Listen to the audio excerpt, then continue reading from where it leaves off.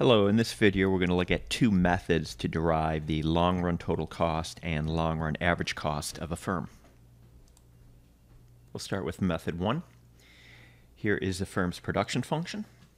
Output is a function of units of labor and units of capital.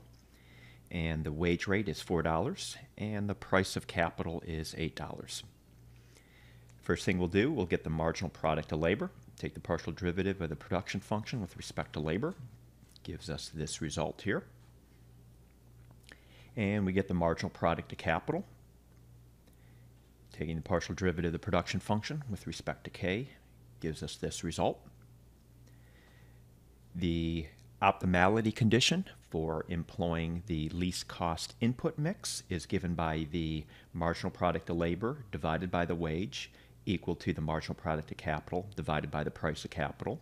Remember, W in this example is going to be 4 and R will be 8. So I'm going to put the marginal product of labor right here in the numerator and divide it by the price of labor, and I'll do the respective thing for capital. And then it's just a matter of simplifying this. So the 1/2s cancel, so that's what I do in this step. The next thing I do, I follow the rules of exponents, and I take this L to the minus 1/2 and I put that down into the denominator, which becomes just L to the 1/2 power. And likewise, K to the minus 1/2 power, I'm going to move that down into the denominator and it'll become K to the 1/2 power, losing the minus sign. And then the next step here, we can cross multiply. K to the 1/2 times K to the 1/2 is K. L to the 1/2 times L to the 1/2 is L. And then this 8 divided by 4 is where that 2 is coming from. So this will simplify down very nicely to L equals 2K. And once we get this L equals 2K, we're going to plug it back into the production function. Where we see L in the production function, we're going to put in 2K.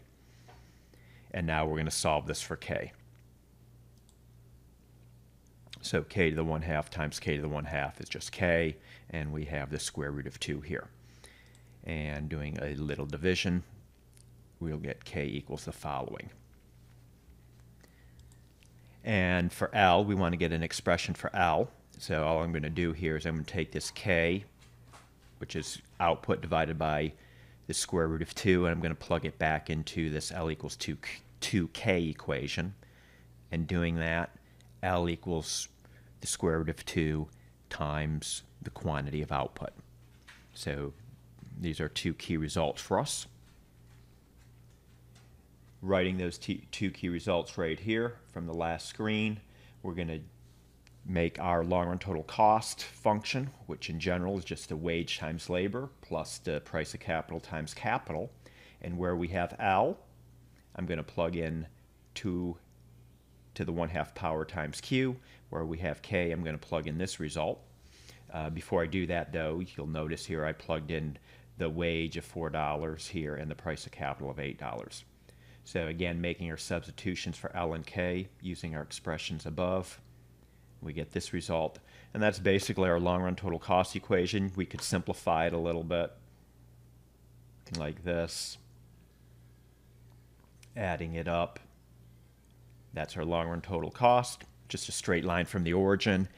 And to get long-run average cost, we're just going to divide long-run total cost by Q, and we get 11.32. If you remember, our production function displayed constant returns to scale. The sum of the exponents on labor and capital equaled 1. Therefore, the long-run average cost will be a horizontal line, and indeed it is. All right, so that's method one. Let's show you another way of getting the same exact results. Method two. Again, starting with the same production function, constant returns to scale production function. Okay, so what I'm going to do here, I'm going to take this production function and I'm going to solve it for L. So L to the 1/2 equals Q. And I just divided everything through by K to the 1/2. So take the production function and solve it for L. Squaring everything gives us this result. Now I'm going to formulate the long-run total cost equation. We saw this before. Long-run total cost is a wage times labor plus the price of capital times units of capital. And for L, I'm going to plug in Q squared divided by K.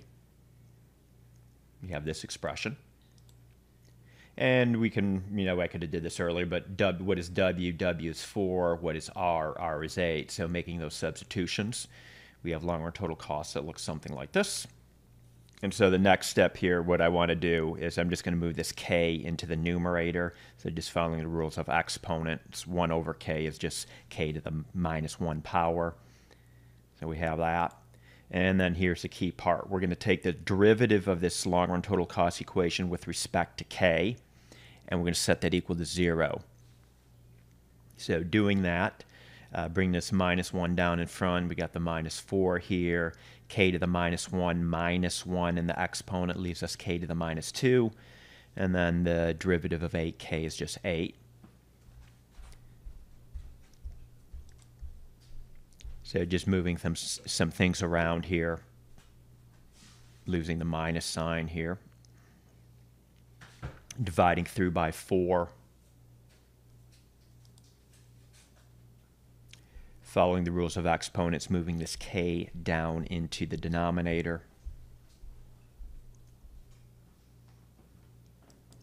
same result as the last slide, multiplying through by K squared, dividing through by 2. Essentially, we're just solving for K here. So we get a result, K equals Q divided by the square root of 2. Going back to our long-run total cost equation that we started with, wherever I see K, I'm going to plug in this result here, Q divided by the square root of 2.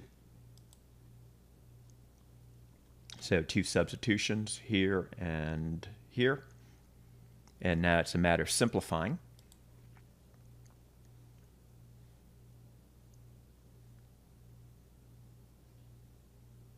Get something like this. And we've seen this before. Long-run total cost is 11.32 times Q. And we divide that long-run total cost through by Q. We get long-run average cost of 11.32. Okay, I hope you found this video helpful.